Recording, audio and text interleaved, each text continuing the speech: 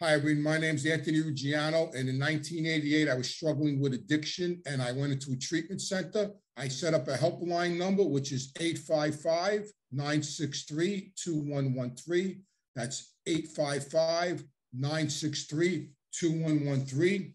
That number, phones will be manned 24 hours a day, 7 days a week. So if you're struggling with addiction, or you know someone that is struggling with addiction, please call that number and let me help. I will be hands-on. I will be personally involved in the person's recovery. They will meet me. They will spend time with me, and I will help them live a life beyond their wildest dreams.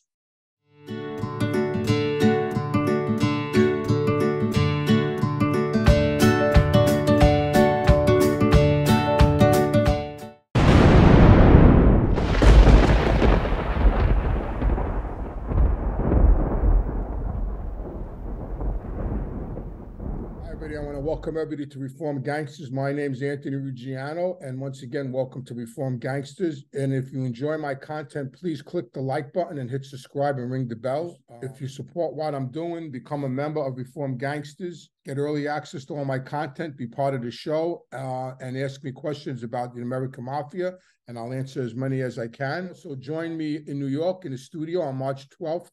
We are filming Behind The Gangster, which is a movie that's in production right now. If you want an invite, please email me at AnthonyRuggianojr@gmail.com. Also, on Saturday, March 25th, Rita Gigante will be in Brooklyn doing a reading from her book, The Godfather's Daughter. You can get an autographed copy and to get tickets for the event at ritagigante.net. This event is special, not just because Rita, the Chin's daughter, is there, but she's also will have on display his robe, hat, and a few other items of her dad's, which are very famous. The robe is in many, many, many pictures. He always wore the robe. Also, my daughter, Tony Lee, is going to be with her. They're going to do a little interview, a little back-to-back about how it was growing up in families that their parents and grandparents were members of the Mafia, and how they dealt with the violence and the rest of the lifestyle, how it affected them and traumatized them at some point. So I was thinking about what to talk about tonight, and it's so funny, I read the newspapers. I still read, even though I don't live in New York no more. It's just a habit. I've been doing it my whole adult life. I read the New York Post every day and the New York Daily News. It's just something I've been doing since I'm a teenager. And I still do it. I read them both online. And sometimes, I'll see articles about things that I have personal knowledge of and personally experienced. And it's always like a feeling because, who could I tell it? I read an article and my father was involved in it or I was involved in it. It's like it's weird sometimes. And I just smile to myself. It happened to me twice today. So the first time it happened to me, I got a text message from my cousin in New York, one of my female cousins in New York, and she told me, "Cuz, there's a show on tonight at 10:30 about Lufthansa that Pierce Brosnan's doing." So I said, "Pierce Brosnan? That's James Bond. What is he doing? Guy's English, from England, like he's doing a show on Lufthansa." Like it didn't register. Like, what does this guy have to do with Lufthansa or New York? The guy is, I think he's English, right? Yeah, he played James Bond. He has to be. The guy, I said, James Bond is taught. So I go on the channel, I go on the TV, and I look, and sure enough, tonight at 10:30 on the History Channel is a documentary that they just made about Lufthansa, and he's the host. So now this robbery, to this day, all these years later, still has people in amazement over this robbery. And how am I involved in this robbery is because, first of all, I knew the people that committed the robbery. And second of all, my father had firsthand knowledge of the robbery because the night of the robbery, my father waited for them at his club, Cafe Liberty, and after the robbery, they all went to his club and celebrated. And that's a fact because that was testified at the Lufthansa trial of Vinny Asara. Even though he was acquitted, he was definitely a part of the robbery. How he was acquitted is beyond me because that jury, I don't know what the hell they were listening to, that they acquitted him. But that's another story for another day. But and then later on, my father had a gold and silver exchange, and Jimmy Burke and Vinny Asara brought my father and his partner, Tony Lee, all the jewelry from Lufthansa, and they fenced it, a while later. And, and the people that were murdered behind the Lufthansa robbery, I knew them. I knew Murray, the wig, very well. My brother used to loan Murray Shylock money. My brother felt really bad when Murray got murdered. I knew Stacks, the black fella that stole that got murdered over the van. So I have intimate relationships and intimate knowledge of that robbery. So and after all these years, to see another new documentary come on TV blows me away. Like it just never goes away. It's like The Godfather. It's never going to end. So I'm very curious to see what a new spin on it and what Pierce Bronson has to say about it, 007. Let's hear what he has to say about it. The second thing is, which is a funny story that I really haven't spoke about, I don't think at all. But it's kind of cool story. So years ago in the 70s, there was this club that was opened in Manhattan called Plato's Retreat. It was the first sex swinger club. It was like opened the door for swingers. There was an article today in the Daily News about the club, about this Larry Stone, one of the owners. It was a big article about it, and his partner, his name was Frankie Panisi. Frankie Panisi owned the La Mia Catering Hall on Ocean Parkway many, many years ago. I was actually married in that place in 1977, and Angel Gotti, John Gotti's daughter, was actually married in that place years later in the La Mia, and Frankie Panisi was the owner. Frankie Panisi was directly with Paul Castellano. Now, what I mean by that is what a lot of people don't talk about. There was people that were directly with bosses, underbosses, and captains, not with soldiers. They were directly with somebody. And what happened was, if they were directly with a higher up, like a captain, he would designate one of his soldiers to service them. And what I mean by service them, go on sit-downs for them and look after them, but they were still directly with the captain. They weren't with the soldier. Paul Castellano, Frankie Panisi, was directly with Paul Castellano, but he was really good friends with my father, Frankie Panisi, like great friends with my father, and Paul Castellano knew this. So now I'm in prison. I'm in Art to Kill Correctional Facility, and we start reading about this sex club that opens up in Manhattan, Plato's Retreat, which was celebrities were going there and everybody was going there, and it's this big swing sex club that's all over in all the magazines and all the newspapers. I mean, it's blowing up. But I don't know Frankie Panisi is one of the owners. I get a visit one day from my father, right? And I'm in the visiting room in Art to Kill. I'm in the visiting room, and to this day I crack up. And my father comes in, and it's just him and I. He came by himself that day. Sometimes he came by himself, sometimes he came with friends, but this day he happened to be by himself.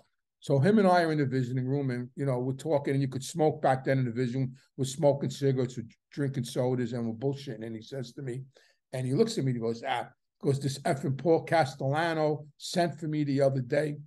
I said, yeah, what's going on? He goes, man. He goes, this Frankie Panisi, I got to service. He asked me to service him. He's got this club in Manhattan that I gotta service for Paul. If any problems, I got to take care of them for Frankie. I go, Frankie's got a club in Manhattan. I said, what club is that? He goes, I don't know, some club, Plato's Retreat. I went, Plato's Retreat? I said, the sex swinger club? I said, are you kidding me? I said, you go there? He goes, I only go there when it's closed. I said, Plato's. I said, Frankie Panisi owns Plato's Retreat. He said, yeah, he's a partner with this guy, Larry. What happened was Larry Stone went to Frankie Panisi for the money. Frankie Panisi had a lot of money. And of course, he was directly with Paul Castellano. So Frankie Panisi gave Larry the money to open up the club. And Frankie Panisi's sister actually worked the front door. Because when you come, it was only couples only. So you couldn't get in. Single guys couldn't get in. Single girls could get in, but not single guys. And his sister actually worked the front door. So yeah, so my father, so it's great, I read these articles, and if anybody ever saw that show on HBO called The Deuce, that was that era, that was that era with Times Square, with the porn and the sex clubs and all that, and then of course when AIDS came, Frankie Panisi and Larry winded up getting locked up for income tax evasion, and Frankie Panisi actually at that time got the most time ever. They gave him 8 years for income tax evasion, which was unheard of. That was like an extraordinary stiff sentence for income tax evasion. And he actually winded up in the same prison as my father. And I used to go visit my father with his wife, Claire. But the mob, that's what they did back then. The porn industry, the sex industry, they had it locked up, in the 60s and 70s. Matty the Horse, who was a captain with the Genovese family. You couldn't open up a gay bar in Manhattan without his okay. He had them all. He had all the vending in Manhattan. He had all the pawn shops, the Gambinos and the Genoveses had everything locked up. Even the Ritz, that's how I got to know in the Ritz, the owners of the Ritz were with Matty the Horse. They weren't with my father, but through Matty the Horse, my father was introduced to them and I became good friends with them. And that's how I got my foot in the door of the Ritz, where I happened to meet all the celebrities I talk about. So it was all in that era of all that was going on, which is all gone now. That's history, that's it's gone. But, so that's my little stories, so it's weird because, I lived this life, like this big life. And, it's crazy because I read the articles and I watch these shows and it just blows me away sometimes that, I know these people or I have knowledge of these things. It's crazy. That's why I always say, when I talk about that, and I don't mean this to knock anybody or anything, you know what I mean? Like, but when I talk on my podcast and when I do interviews, I talk from the heart and I talk about my own personal experiences. I know a lot of things about a lot of people, but I don't have firsthand knowledge of it, but most of the stuff I talk about is stuff that I know I was involved in, or I know about, or I had relationships with. So, that's my little stories for today about the Lufthansa tonight at 10:30 and the story of Plato's Retreat, which was a famous sex and swinger club back in the day that was run by the Gambino family, who my father serviced, but never went there when it was opened. I know you've seen The Godfather, Anthony. Yes, I did. Okay, so I had a chance to get Gianni Russo, who played Carlo in the film, on my show, who lives in Manhattan still. Yeah. I can't vouch for the specifics, but he claims that the house he's in now was given to him by Frank Costello, and I'm meeting him at his house Friday when I get down there to have dinner. He said, "Come there, he'll make me dinner, a good, nice Italian dinner." And he said he'll show me his house. He said, "Make sure you bring your camera." He said, "There's stuff in here from the movie business way back from The Godfather on up." And as you know, he's done, I think, about 40-something films. I mean, he was in Any Given Sunday. He's done a bunch of stuff. So no, he's been around. Yeah, well, I wouldn't doubt it. I wouldn't doubt it that Costello gave it to him. Did you, in all your experiences, did you ever hear of a lawyer by the name of Oscar Goodman? Oscar Goodman. He represented, I'm sure you've seen Casino. He represented all the guys in Casino. He represented a guy. They were out of Chicago, so I really didn't know. Well, he represented guys all over. He represented guys out of Boston, California. And the only reason why I bring this up was the guy you were just talking to said he was from Kentucky. I don't know if you've seen this movie coming out called Cocaine Bear that they've been advertising. Yeah, it's all over. It's out now out here. It's in the theaters. Yeah, so I done a little research and I actually just done a show on that Cocaine Bear. That's a true story to a certain degree. The bear did swallow some cocaine. He immediately had a heart attack and died. But the backstory to that, the guy that was smuggling that cocaine was tied into two brothers from Las Vegas called the Chagra brothers, Jimmy and Lee Chagra. I don't know if you've ever heard their names mentioned. Well, Lee was on trial and Jimmy hired a hitman to take out a federal judge. It was the first hit on a federal judge. The guy that he hired was Charles Harrelson, Woody Harrelson, the actor's father. How do you like that? Yeah, and I clipped the interview and put it into the show that I did. Woody was saying, I think my father should be out because the guy that supposedly hired him got, acquitted on a retrial. The guy that acquitted him was Oscar Goodman, and I'm meeting him for lunch at his restaurant this weekend in Vegas, Saturday. Yeah. When I was a kid in the 70s, the Gambino family, O'Neill, had a lawyer that everybody used. His name was Joe Panza. He was always at the Ravenite. He was a criminal defense attorney. He was my father's. He was all their attorneys. And then we after that we used Mel Lebekin. Was like we exclusive with the Gambinos. Yeah, what about Cutler? He used Cutler towards but that was later on. John Gotti brought Cutler into the picture. Cutler was a kid then. Cutler, Jerry Shangel, who became a very famous defense lawyer. My father actually put Jerry Shangel on the map right out of law school. My father had a case in Suffolk County and a contempt case. As a matter of fact, I have a newspaper article from back in the 70s with a snapshot of my father and Jerry Shangel walking into court. It was in the Newsday in Long Island and the Daily News.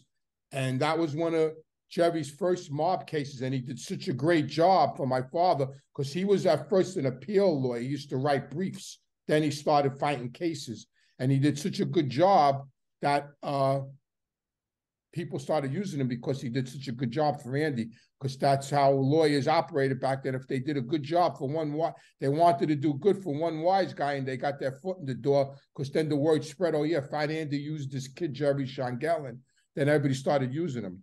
Yeah, so he was always close to me, Jerry. He even defended me on a bookmaking. I mean, I took a plea and went to jail, but he was involved in he was involved in my case in Florida too with Nicky Carrazza. He was Nicky's lawyer, but my father put him on the map. So that's how lawyers operated, like the guy you're just talking about.